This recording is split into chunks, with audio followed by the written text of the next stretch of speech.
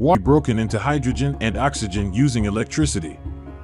Standard chemistry books claim that this process requires more energy than can be recovered when the gases are recombined.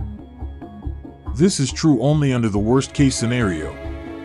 When water is hit with its own molecular resonant frequency, using a system developed by Stan Myers, USA, and again recently by Zogen Power Incorporated, it collapses into hydrogen and oxygen gas with very little electrical input.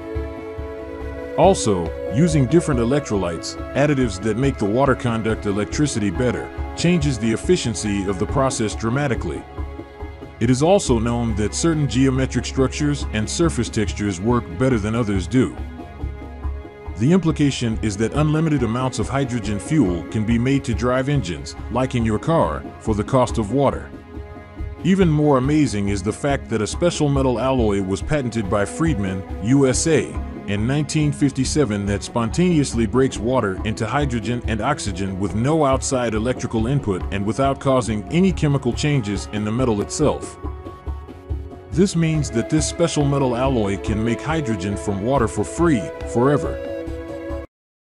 And finally, we have a gift for you that is tricks to reduce your electricity bill by at least 75%.